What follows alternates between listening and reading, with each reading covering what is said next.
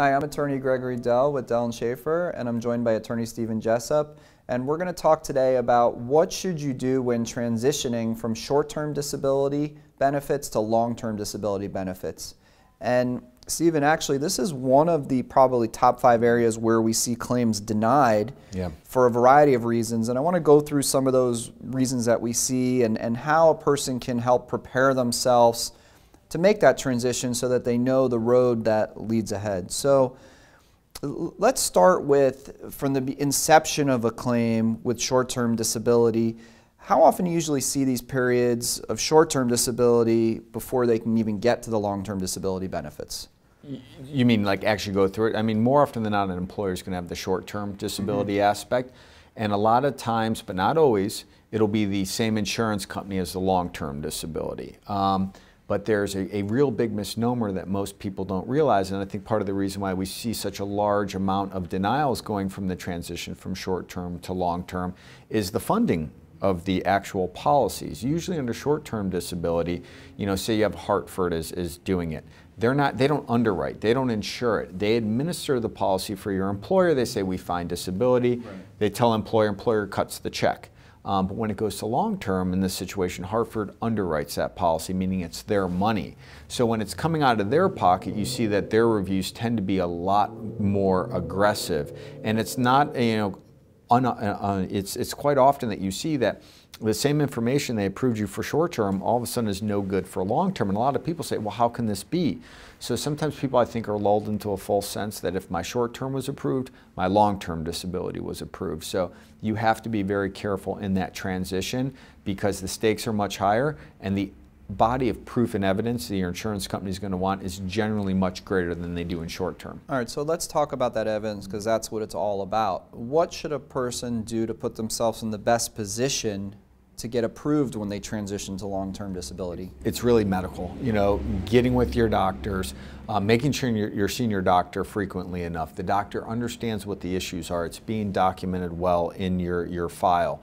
Those types of things, because the time frame for short-term, generally 90 to 180 days on short-term disability. The situations where it's 90 days before it goes into long-term, that's not a lot of time to really get, you know, information really, you know, solid and solidified. So it's really working with the doctors and making sure that everything's being documented. And sometimes, though, it can be to the detriment of the client where they're treating with their primary care and they need to get in with a specialist, but it can take a while to get into a specialist, so you may not even have records from a specialist. So if this is a condition that's been chronic in nature before you finally decided to, you know, go on disability, ideally you would have had a good course of treatment with a specialist prior to that, but it's really document those medical records. And if the person's on short-term disability, when do they need to notify the long-term disability company?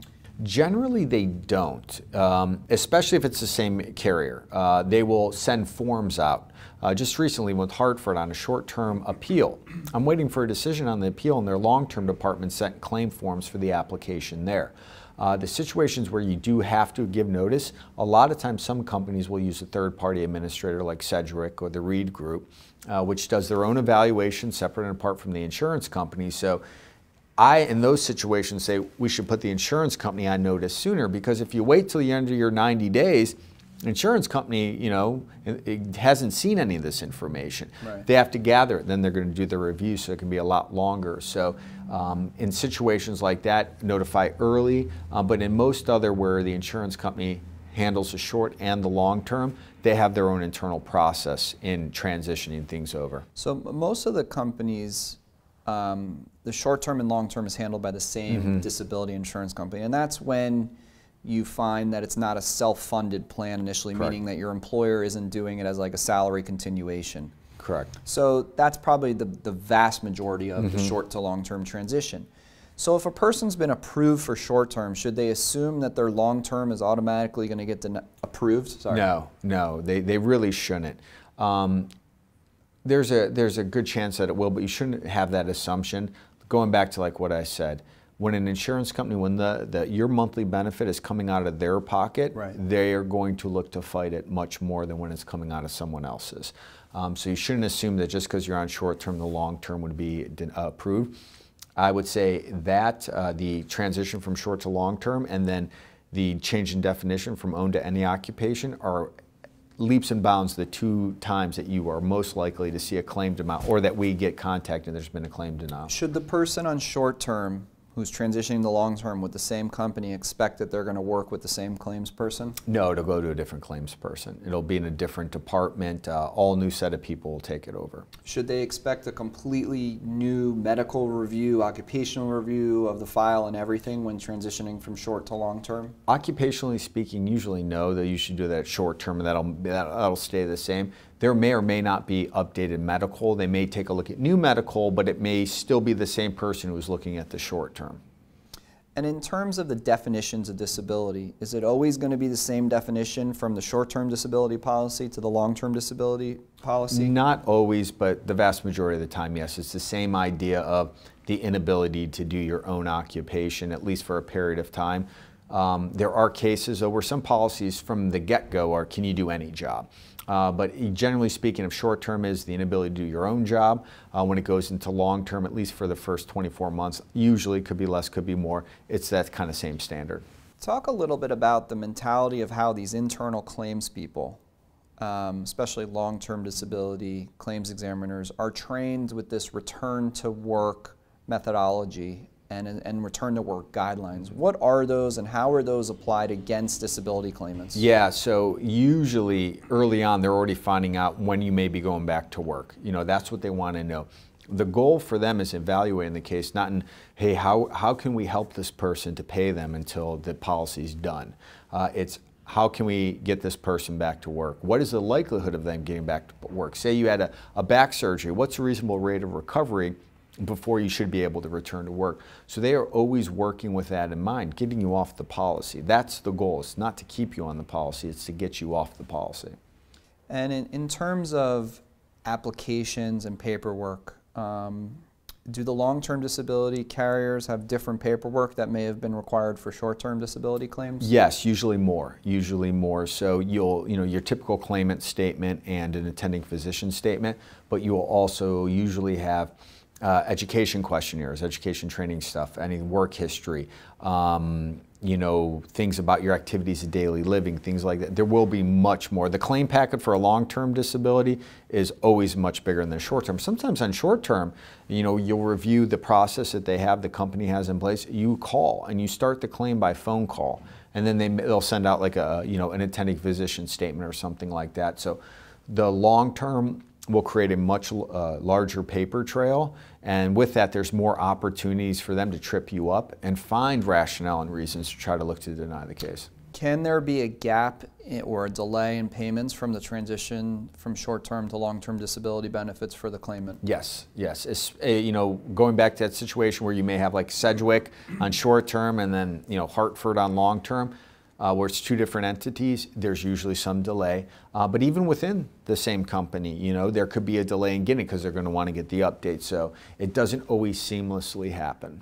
Yeah, and I wanted people to understand that when they go to long-term, they're going to get somebody new. They're going to get someone new medically, a new claims examiner, a new director, a new nurse. All different people are going to be looking at this claim, and now they're looking at it as, how often are we going to review it? When's this person going back to work, like you said? So you may like your short-term disability person. You may have thought that was an easy process, but the long-term is going to be a completely different animal, and you need to be prepared for that.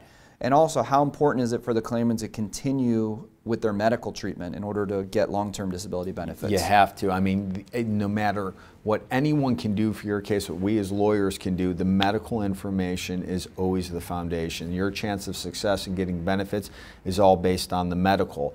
Plus, the policy will have a requirement you be under the appropriate care of a physician, so you have to continue to treat. But you really need to, and I think especially early on in the process, you want a lot of treatment. You want to create as large of a paper trail for yourself to really set your case up for future success. A lot of people would love to go back to work. Some do, a lot don't. So when you're going and you're filing, you're going to long term, you have to think, if I can't go back to work, how do I set the stage now to protect me and give me the best shot going forward 5–10 years from now? Right, and the other big thing we see is that people are worried about being terminated, and if they're terminated while on short-term disability, potentially will they still have the opportunity to get long-term disability benefits? So can someone still file for long-term disability benefits if they get terminated while on short-term? 100%. I think the only thing I've seen that I can remember, we recently saw some case law with AT&T, but their plan is done in a weird way. But yes, your rights under your policy, I always tell people, it's like a timestamp. Right. Your dated disability, you were working there fully insured, so you do have your rights to the long term. And more often than not, when someone's on disability, once FMLA time is up, right, and they have no duty to keep you, they will sever.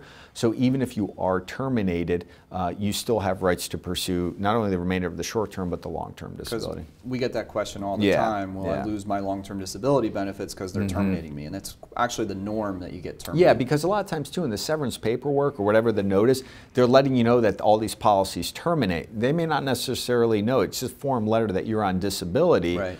So people do freak out. So no, it's something where you are going to be secure with that. Great. So what I wanted people to know was that if you are in a position where you're transitioning from short to long-term disability benefits, we help people all the time with that transition process. We help to manage claims. We help with the whole application process. It's never too early, or most of the time not too late, for us to get involved and try to help move you along in the process. Certainly if your benefits end up getting denied, we're there to help you. No matter where you are in the country, we always offer a free initial consultation. All we ask is that you email us a copy of your long-term disability policy. We will immediately review it and let you know how we can help you. Our clients are located all over the country, so no matter where you live, we can help you. We encourage you to really educate yourself about this process, especially if you're only in short-term now going to long-term disability. There's a lot that you can learn, and through searching our website, watching our videos, reading tons of articles, reviews about your company, you're going to basically put yourself in a much better position to learn how a disability insurance company thinks and therefore have the opportunity to get your benefits approved. So we'll be here in the future should you need us, and we look forward to the opportunity to help you.